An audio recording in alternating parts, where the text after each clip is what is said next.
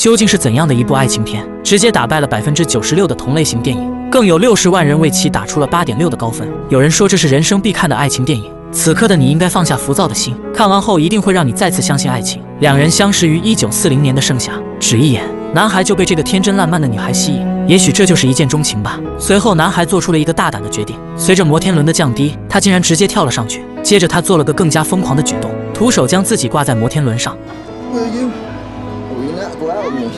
Okay, fine. I'll go out with you. But don't do me any favors. No, I want to. Yes.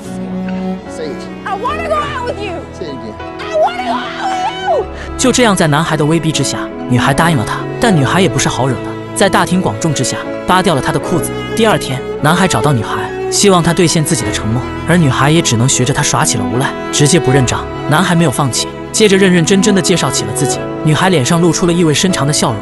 You're good. What? You're good. No. You're good. No, you're getting me Wow, wrong. you're fantastic. You really are. I'm impressed. 女孩的嘴上虽然说着你太会撩了，但心里还是爱上了这个幽默风趣的男孩。晚上，在朋友的撮合下，两人在电影院再次相遇。就在这样的氛围下，两人深情地看着对方。电影结束后，两人拒绝了朋友开车相送，而朋友也看出了两人想要独处的目的。两人就这样悠闲地走在路上，晚风中，两人翩翩起舞，情到深处，两人情不自禁地相拥亲吻。就这样，两人相恋了。从未体验过自由的女孩，此刻放飞自我。他们在海边嬉戏，在河边跳水。此刻的两人爱的是那么的甜。深夜，男孩带着女孩来到一处荒废许久的庄园，漫长的岁月让他破败不堪。摇曳的烛光下，暧昧的味道充斥着整个房间。两人憧憬着未来。I want a white house with blue shutters and a room overlooking the river so I can paint. 就在这样的美好憧憬中，两人渐渐靠近。可朋友的突然闯入，打破了这短暂而又美好的画面。原来女孩的父母见她深夜未归，便召集了全城的警察来寻找。得到消息的女孩赶紧回到家中。这次她和母亲爆发了前所未有的争吵。Trash, not for you. Now that is enough. You are not to see him anymore, and that's final. No, it's not final. Yes, it is. No, it's not final. You're not gonna tell me who I'm gonna love. 此时的男孩也听到了女孩父母对自己的真实评价，这些难听的字眼让他急促不安。他起身走了出去，女孩也追了出来。男孩温柔地为她擦干眼泪后，转身离去。Do it. Do it.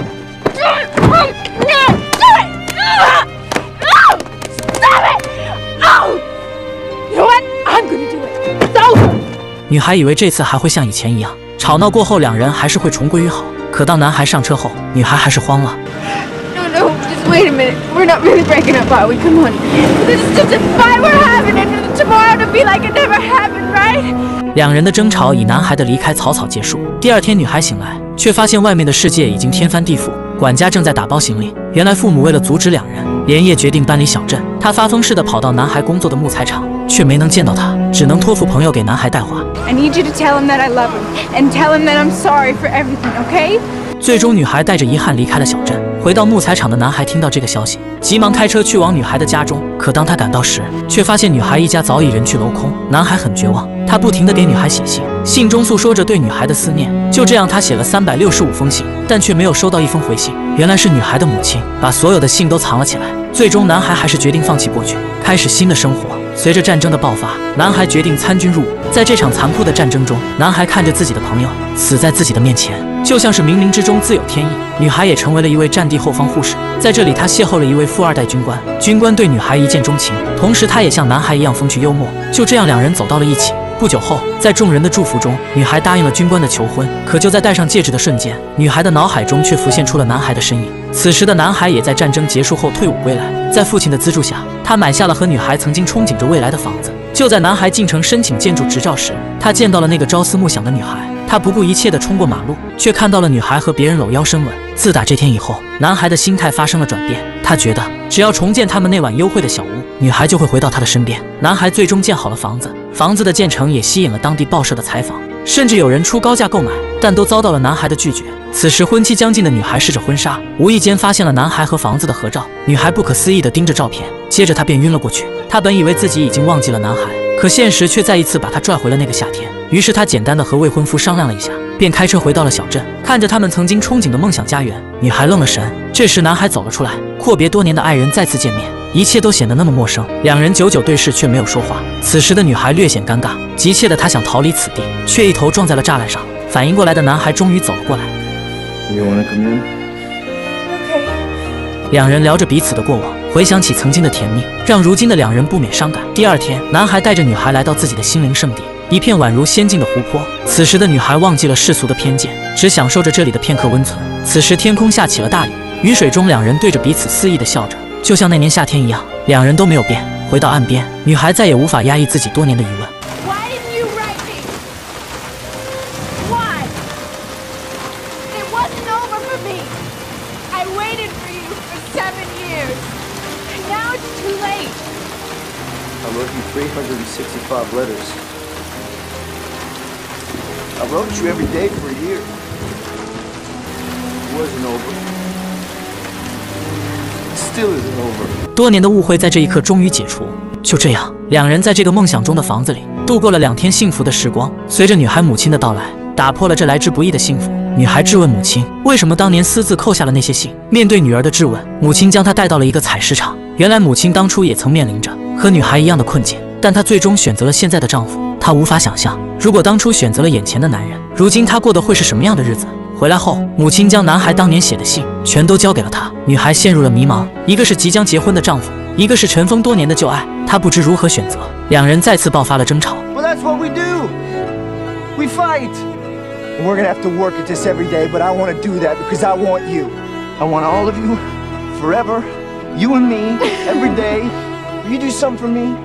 最终，女孩还是开车离开了。路上的她已经哭红了双眼，分神间她差点和卡车相撞。随即，她拆开了那些尘封许久的信件。My dearest Allie, I couldn't sleep last night because I know that it's over between us. I'm not bitter anymore because I know that what we had was real. 女孩找到了未婚夫，并坦白了一切。未婚夫选择原谅她，并希望她可以做出自己的选择。就这样，在一个明媚的早晨，女孩带着行李做出了选择。随着镜头的切换，两位老人出现。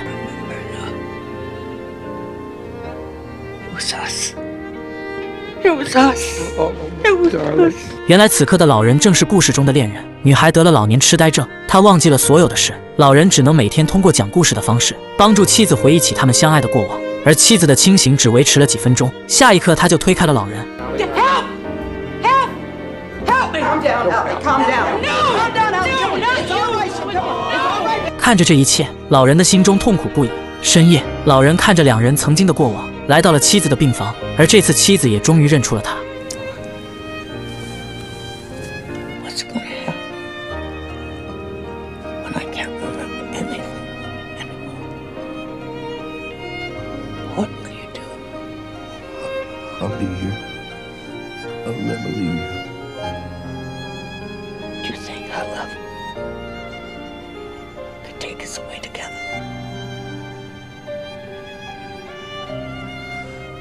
I think our love can do anything we want it to. 当晚，两人牵着彼此的手，依偎在一起，彼此相约着来世再见。清晨的第一缕阳光照进病房，两位老人也已经在睡梦中离去，兑现了对彼此的承诺。也许电影中的情节是我们在现实中无法完成的梦，但却是我们自始至终都想要的爱情。